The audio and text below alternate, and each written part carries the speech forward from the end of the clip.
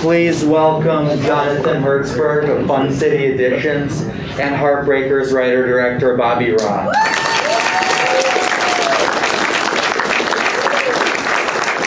Thank you so much, and I know that some of the actors are with us tonight, and I know Henry Sanders, Max Gale, Jamie Rose, and is there anybody I'm leaving out that I didn't see? Why don't you have them stand up? Yeah, could you guys, yeah, please.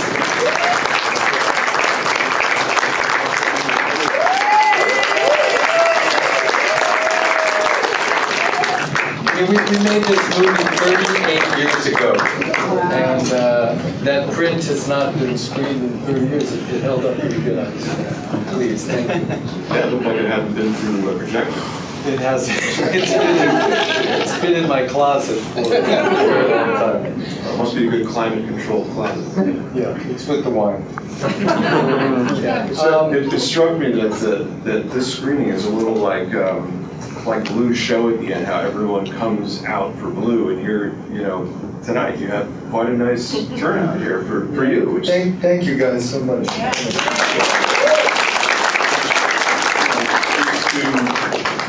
Speaks to your career. You worked with a lot of the same people over and over in your films. It speaks to the relationships that you forged over how many years now? Long time. More than 40. So you told me when we talked a few months ago for the Blu-ray that there are a lot of pieces of your life in this movie. Do you think you could tell us a little bit about the big ones? I made this movie after I had a very big setback. I made a movie, the first movie I was hired on was somewhat of a disaster. I worked for an actor who became a producer named Anthony Quinn, and he managed to torture me for 2 years, and we made a movie that it's not easy to get Hollywood people to walk out of the screening in the middle, but we did it. And I didn't know if I'd ever work again, and I wrote this movie just personal place. People have asked me which character am I, and I'm really part of each of them. We had an interesting casting process. All these actors, from Kevin Kline, Jeff Bridges, John Hurd, Peter Rieger, Peter Weller. I talked to all these people, and a lot of people liked the script, but they were afraid to do it. In fact, Mandy Patinkin was supposed to do it, and we had the same agent, I flew all the way to New York, and by the time I got there, his wife had talked him out of it. It was controversial at the time.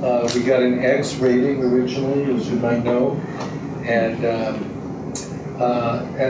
really, this is the movie that got the X rating. I mean, people think that I cut it to get the R, but I did cut it to get the R, and then I put everything back in, which you're not supposed to do, but I didn't know that anybody would ever see it again. It was on the rating board, so... Our Blu-ray has a little bit more in that. I can't wait to see it.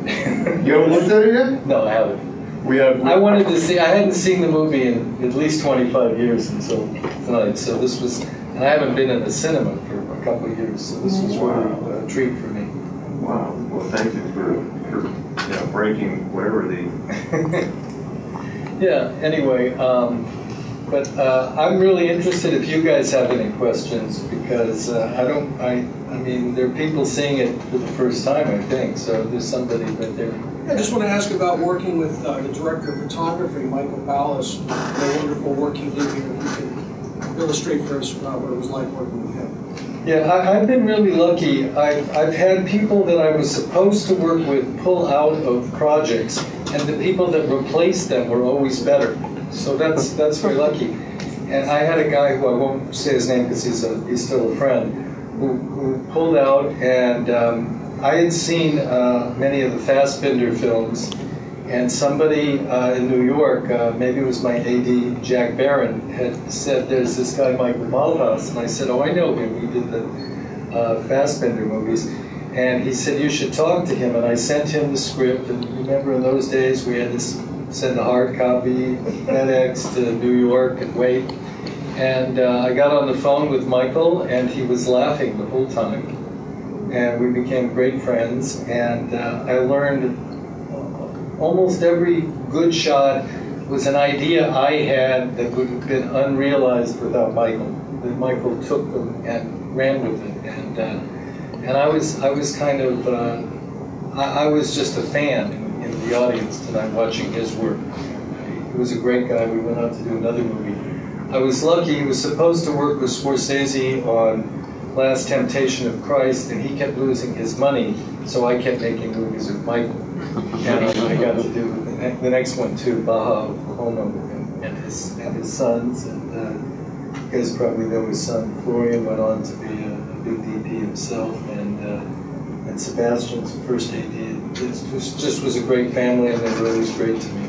Was this his first time in LA? This was Michael's first time in LA, and he'd only done Baby It's You, I think, in America at that time, the John Sayles movie. And he went on to, I mean, if you guys don't know him, you would know him. He shot Goodfellas, Color of Money. He shot a movie with your wife as well. He shot a movie with my wife. Reckless. Yes. I didn't remember that. Is that true, Pam? Yes, it is. My wife is here, Pam Springsteen. But that speaks to something about there's like a tradition of like outside, like people from the outside, like John Schlesinger shooting Midnight Cowboy and Michael Ballhaus coming from Europe, but yet somehow they capture. And I'm not an Angelino, but they really seem to you guys really have something unique here. It really feels like an insider's view, but at the same time, you have my first two movies were shot by Alfonso Beato, who's Brazilian, and it's the same thing, that they had a different way of looking at Los Angeles, and they made me appreciate Los Angeles. And Michael was a DP who was very much about actors. His mom had run an acting troupe in Germany, and he sat through all of we rehearsed for weeks with Nick and Peter. And Michael came to all the rehearsals, and we would drive to the set every day together, and he would only talk about acting. We never talked about camera. He really felt that the acting was good, and I believe this to this day. That the camera, we figured that out. Do you have any other questions from the crowd? Yeah, first I want to thank you for making a movie I'm kind of outraged that I hadn't seen before, because it really moved me tremendously. No, I'm outraged. That's on Orion, but okay. I was curious about that as well, but I figured you might get into that. But and also, Jonathan, I wanted to thank you for bringing awareness to this. It's had a beta tape that I never got around to transferring, because I'd never heard about because of the Tangerine Dream score. But now I get to see it in the best way possible, and it's you here. And so it's nice to be able to thank you. I think the question I wanted to ask, well, I think, is this the first on-record use of the word hangry? I mean, I don't know where that came from. I know I wrote it, but it's you have to go back a long way to remember what 40 years back when you were writing. But I'll tell you that Carol Lohr, I was just marveling at her a little bit because I haven't seen her in years. The producer, Australian guy named Bob Weiss, they sent me, we had like enough money to make the movie, so it was not, I would never cry poor on this movie, but we had just enough. So they sent me, they wanted me to hire a French actress that had some reputation in the United States. And so they sent me to Paris, but with nobody else, no assistant, nobody. And they put me in a hotel room with a camera, and I had to run the camera and act with the actresses. And it was the who's who of Paris: Isabelle Huppert, Valérie Caprisky, Miu Miu, Nadine Trintignant. They were all people that I kind of admired, and I can't act. So if you could survive, as Carol did, a session with me, you got to play the role. They all wanted to come and work in the United States. So Can we see those tapes?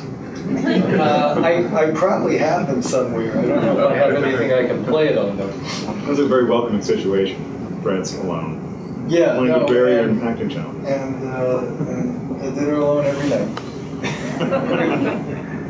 Yeah, anybody else? Michael.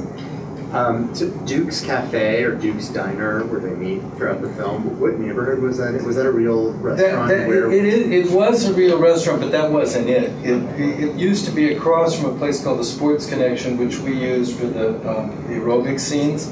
And there was a place called Sandy Koufax's Tropicana Motel.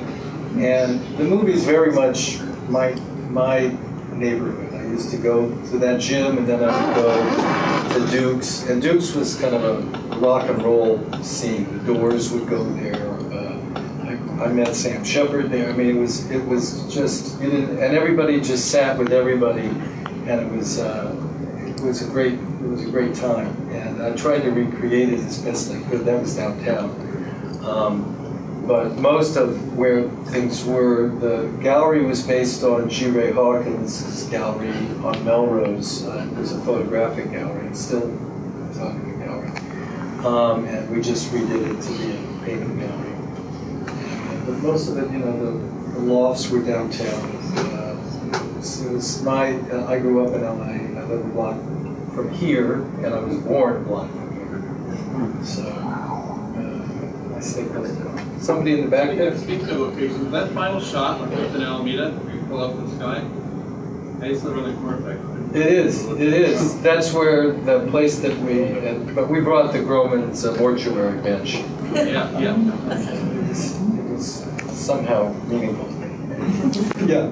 I wanted to congratulate you on the film, of course, but also the workout scene reminded me of Perfect, but then I thought, wait, this film predates Perfect by a year. And then also I really like the use of Etta James and Pat Benatar, and I'm curious, with a film like this, which was probably low budget, and with Orion, at what point in the production did you choose the music, and was that a struggle to get the rights to those songs and use them in your film?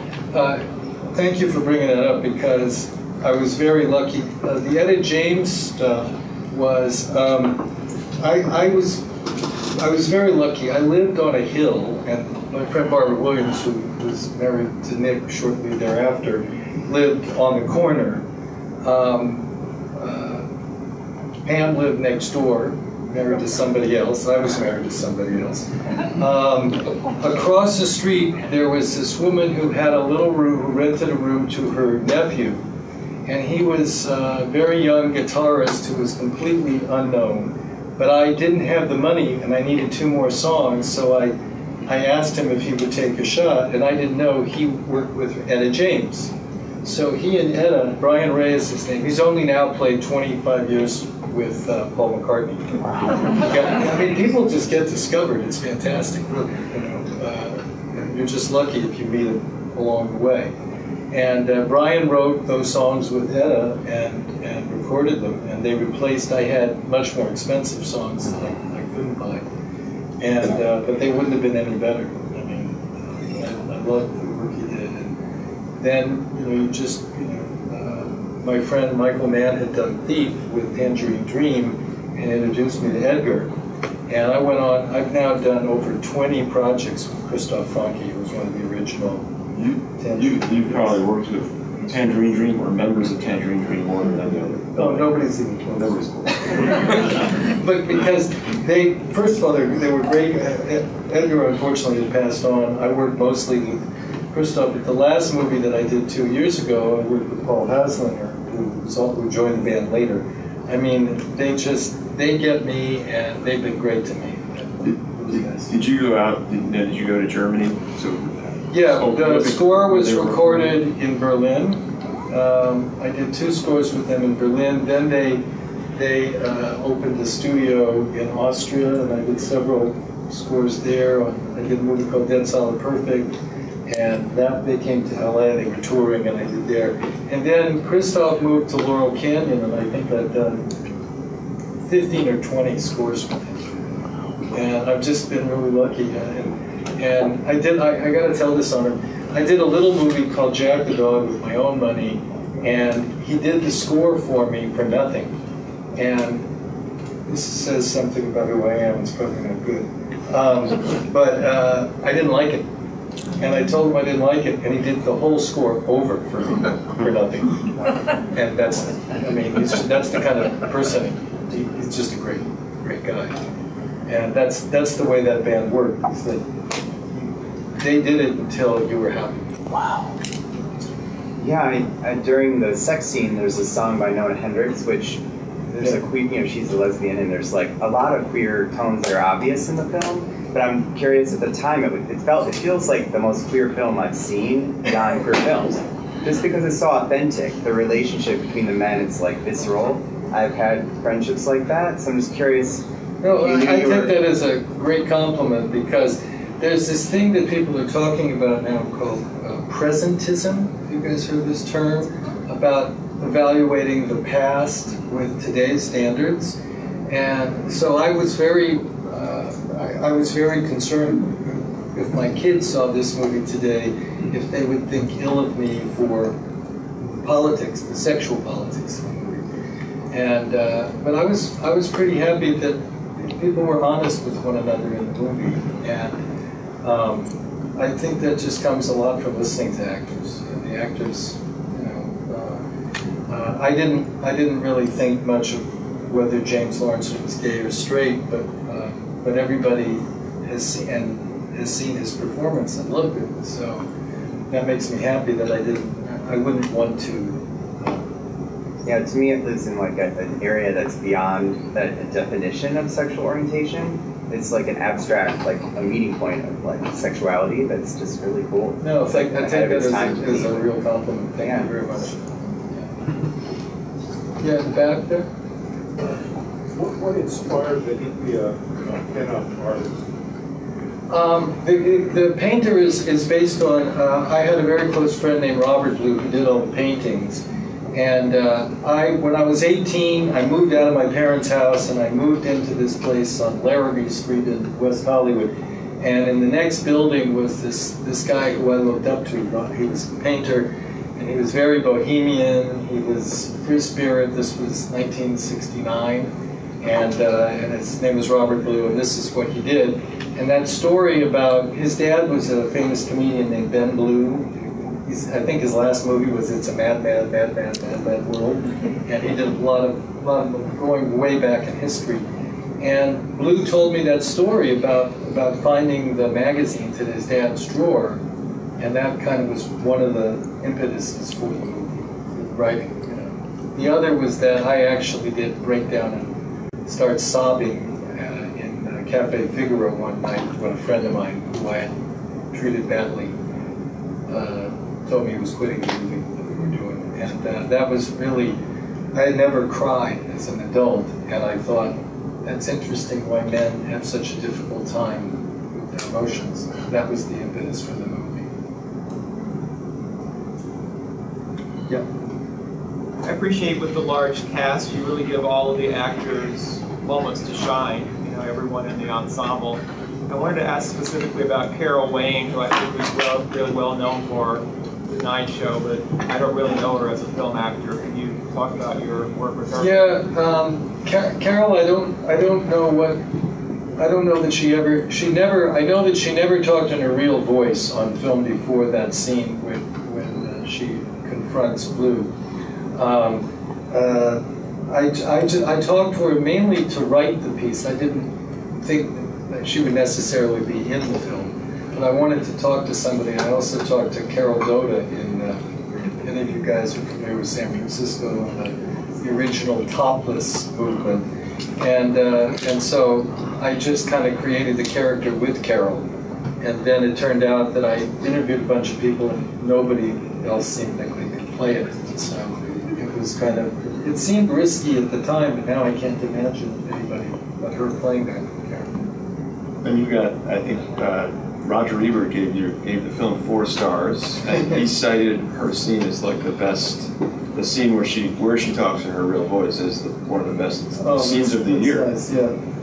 Well, Roger, if you don't know this, had a whole secret life with Russ Meyer too. He wrote one of Russ Meyer's films, and he was so it was.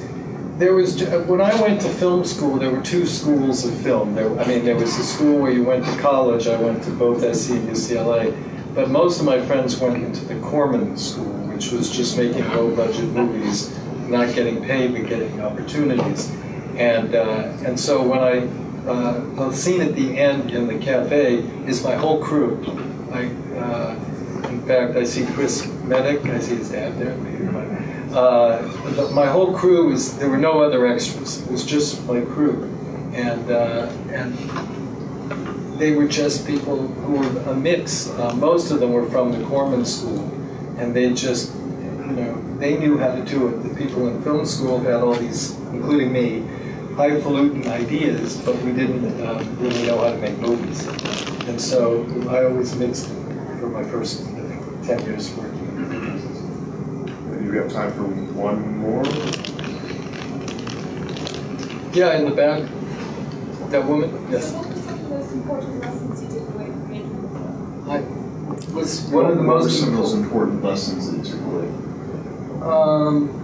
Well, I think for me it was trying to find my own voice, because the movie I did before that was such a disaster was not me at all. What's it called? I'm not gonna.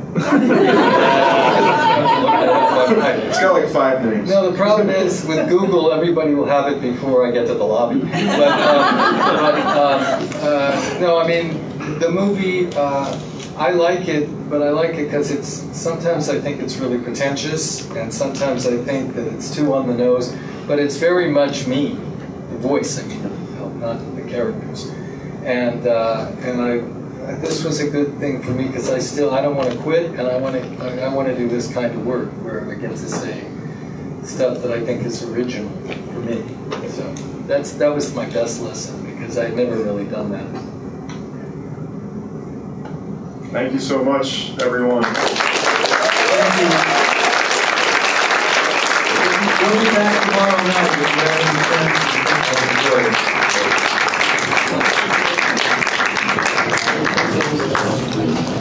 We'll have about a 10-minute break, followed by Choose Me. Thank you.